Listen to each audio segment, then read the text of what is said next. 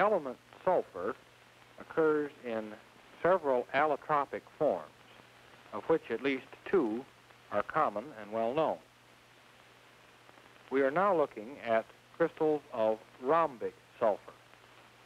These crystals have been obtained by dissolving a small quantity of sulfur in some carbon disulfide, filtering the solution, and then permitting the carbon disulfide to evaporate on a watch glass. The 2 or 3 small crystals in the red circle illustrate the rhombic form of sulfur quite clearly. The rhombic crystals of sulfur, which you just saw, are the stable form at room temperature. We can cause another form of crystals to be formed at somewhat higher temperature, however. In this test tube, I've placed several grams of sulfur and have then melted this sulfur over the Bunsen burner. The sulfur is now liquid and at a temperature somewhat above its melting point. We'll now pour this molten sulfur into this funnel.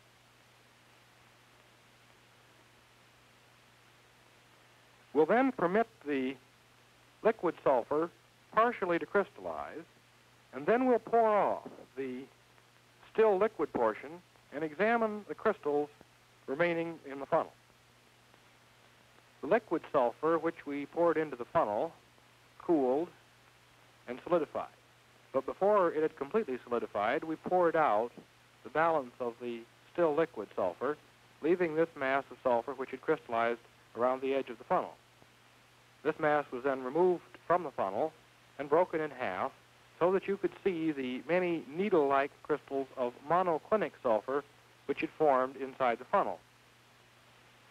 Monoclinic sulfur is the stable form at temperatures above about 95 or 96 degrees. And since the melted sulfur was above this temperature and began to solidify above this temperature, monoclinic crystals were formed. If these crystals are permitted to stand at room temperature, they slowly change to the rhombic form, which is the stable form below 95 degrees. As this change takes place, the sulfur remains in the needle-like form, but the needles themselves become opaque due to the formation of many thousands of tiny crystals of rhombic sulfur which have formed from the monoclinic sulfur. This form of sulfur, then, the monoclinic form that you see, is only temporarily stable at room temperatures and will eventually change to the rhombic form. It's easily identified, however, by means of the characteristic needle-like appearance of the crystals. The sulfur in this test tube has been heated to a very high temperature. In fact, the sulfur is now boiling. Now, when sulfur is heated to this high temperature and then rapidly cooled, a third form of solid sulfur is formed. I'm going to cool this sulfur rapidly by pouring the very hot sulfur into this beaker of cold water.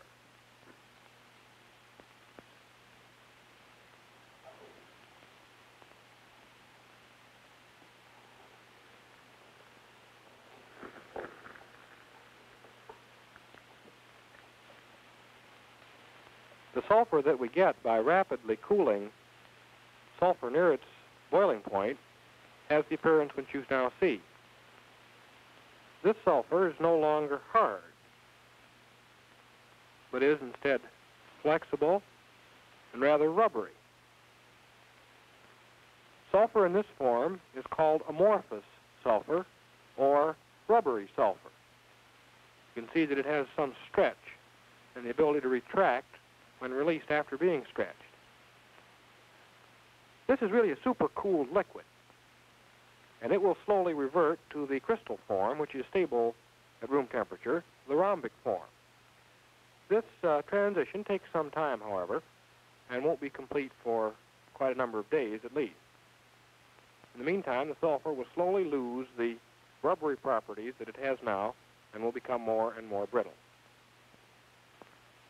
We turn now to the gas which is formed when hydrogen and sulfur are united, hydrogen sulfide.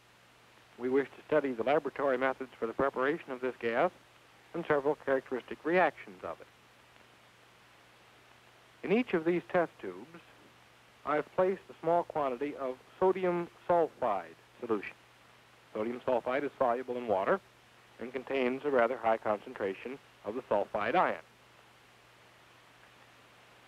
To the tube on the left, I'm going to add a few milliliters of dilute sulfuric acid.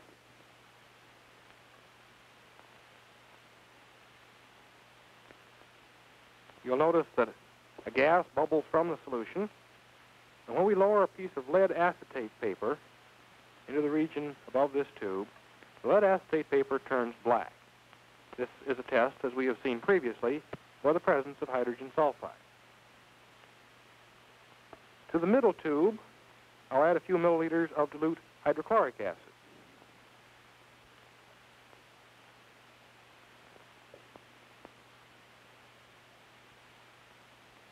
And the same result is obtained.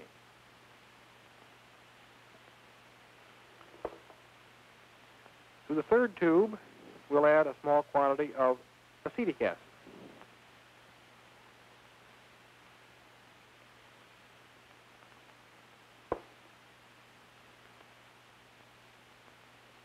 And once again, the lead acetate paper is darkened. This experiment shows, then, that hydrogen sulfide is a weaker acid than sulfuric or hydrochloric or acetic acid, since these acids liberate it from solutions of its salt. In order to prepare some hydrogen sulfide for further experiments, we've set up a small generator. In the Erlenmeyer flask, I've placed some iron sulfide, ferrous sulfide. Through the thistle tube, we'll add some dilute hydrochloric acid.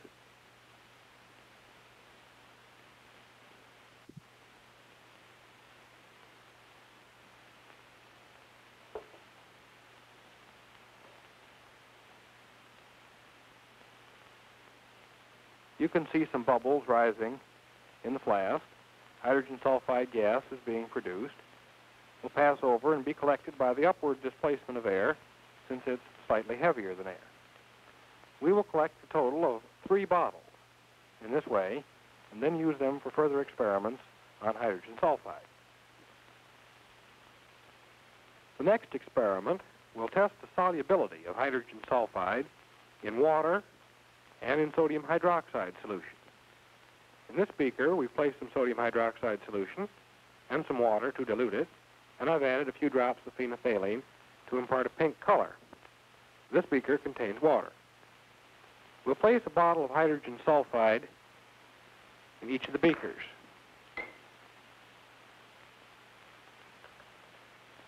And agitate to bring the gas and the liquid in the beaker in contact. You'll notice that the sodium hydroxide solution rather rapidly rises in the bottle. This indicates that hydrogen sulfide is an acid. In the other bottle, the gas has dissolved to a very limited extent. You can see that water has risen into the neck of the bottle, but the contrast between this bottle and the sodium hydroxide solution is marked. From this experiment, then, we can conclude that hydrogen sulfide is slightly soluble in water. Actually, its solutions are about 1/10 normal. But that the gas, because of its acid character, is quite soluble in solutions which are basic. We tested solutions of sodium sulfide with several different acids, and we found that it didn't make any difference whether the acid, the source of these hydrogen ions, was hydrochloric or sulfuric or acetic acid. In any of the 3 cases, the acid was strong enough to cause hydrogen sulfide to be liberated from a solution of sodium sulfide. We tested for the hydrogen sulfide using a solution of lead acetate on filter paper. The lead acetate paper turned black due to the precipitation of lead sulfide. We then set up a generator utilizing the reaction between ferrous sulfide and hydrochloric acid to produce hydrogen sulfide and, of course, the ferrous ion. We then tested the solubility of hydrogen sulfide in water and in sodium hydroxide solutions. We saw that hydrogen sulfide was only slightly soluble in water, but that in sodium hydroxide solutions, hydrogen sulfide dissolved rapidly because it reacted with the sodium hydroxide forming sodium sulfide and water. One of the bottles of hydrogen sulfide gas that we collected from our generator has been placed mouth to mouth with a bottle of oxygen gas. The two bottles have been allowed to remain in this position for several minutes. We'll now test the reaction of hydrogen sulfide with oxygen by removing the top bottle from the bottom and then attempting to ignite the mixture in both bottles.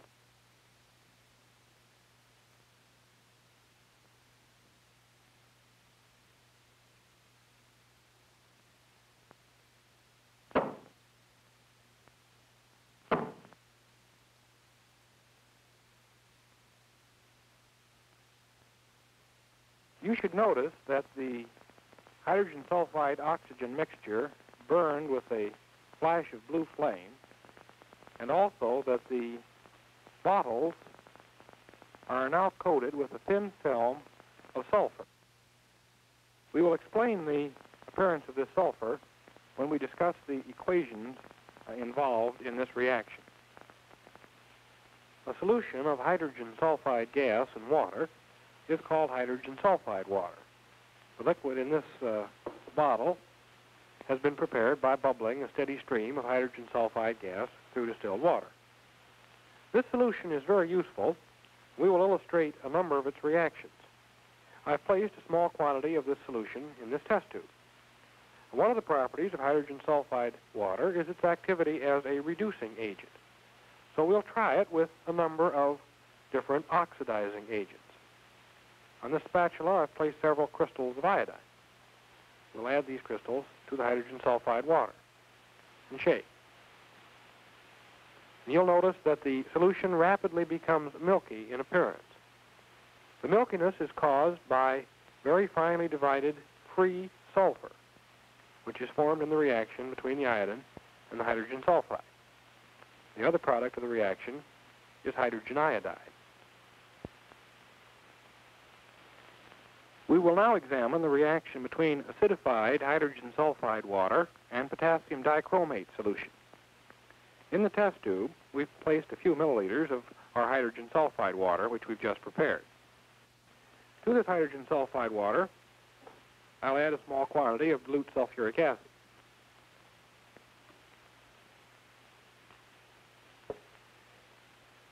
We'll now add the potassium dichromate solution. You should notice that the dichromate ion has an orange color. You should then observe the color change that takes place as the reaction proceeds.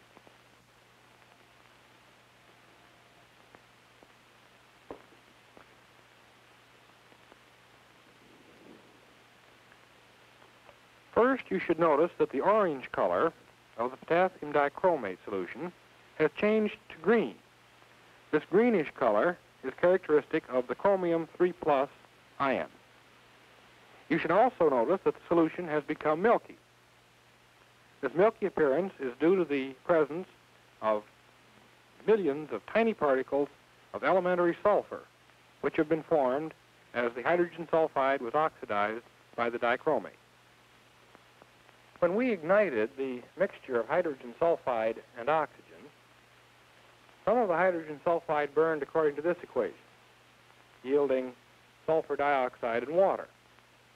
You observe, though, that this equation requires 2 volumes of hydrogen sulfide and 3 volumes of oxygen, or a little more oxygen than hydrogen sulfide, 1.5 times as much. Now, in our reaction, we used equal volumes of hydrogen sulfide and oxygen, so that not quite enough oxygen was present to provide the oxygen necessary for this reaction. So some of the hydrogen sulfide burned according to this equation, which is the equation for hydrogen sulfide burning in a deficiency of oxygen. And this yields sulfur and water. And this equation accounts for some of the sulfur which we saw deposited on the sides of the bottle. Later, we saw that hydrogen sulfide water reacts with iodine to produce sulfur and solutions containing hydrogen iodide. And then we saw that acidified solutions of a dichromate react with hydrogen sulfide water to produce sulfur and the green chromic ion and water.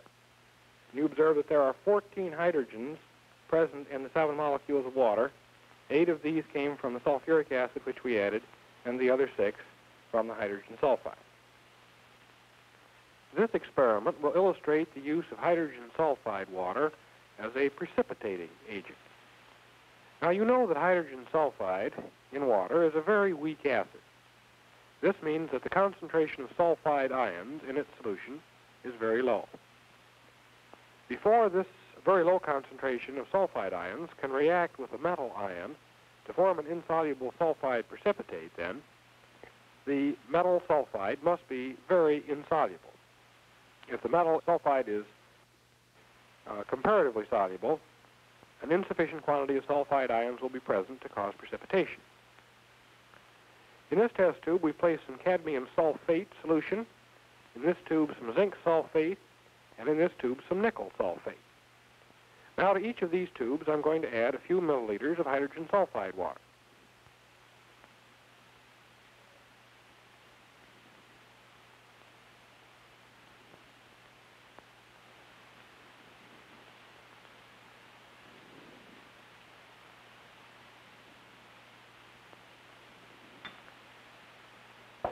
In the tube on the left, you can see the brilliant yellow precipitate of cadmium sulfide.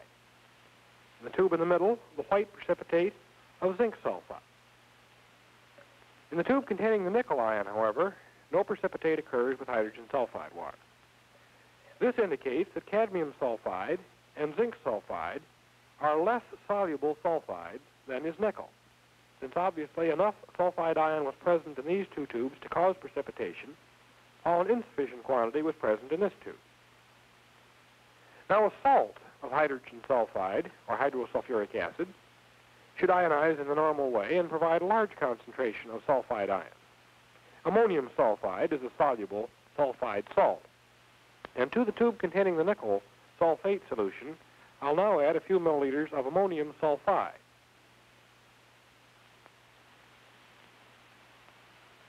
And instantly, the characteristic black color of nickel sulfide appears.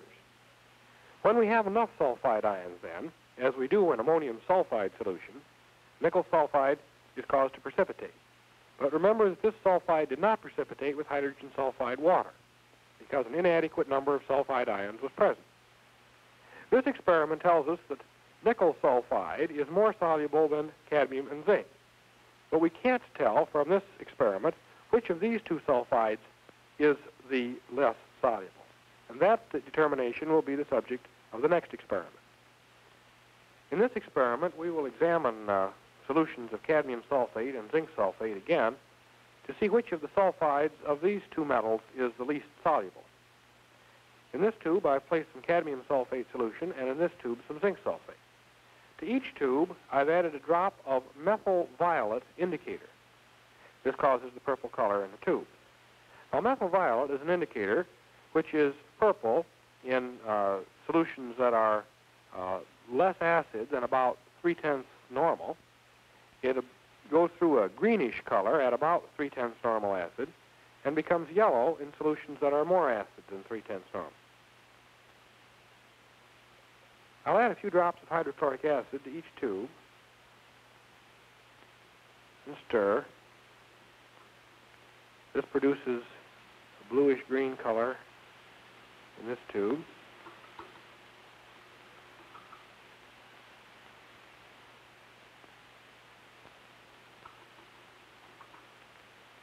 And finally, the green color.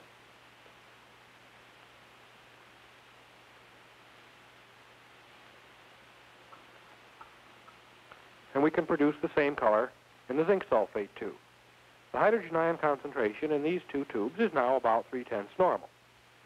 Now to each tube, we'll add our hydrogen sulfide water as before.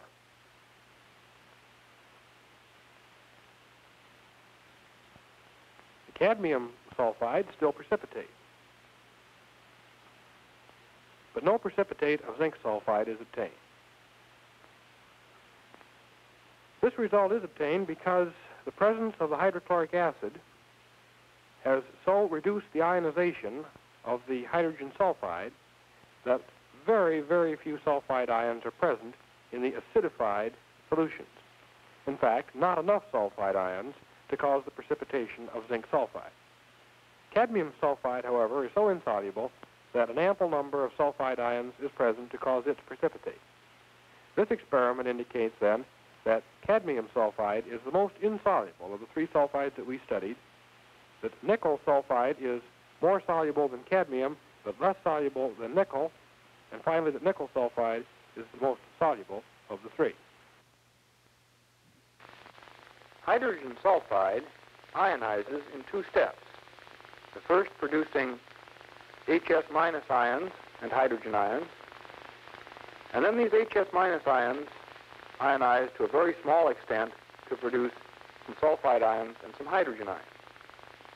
When hydrogen sulfide is used as a precipitant, it's these few sulfide ions that are reacting.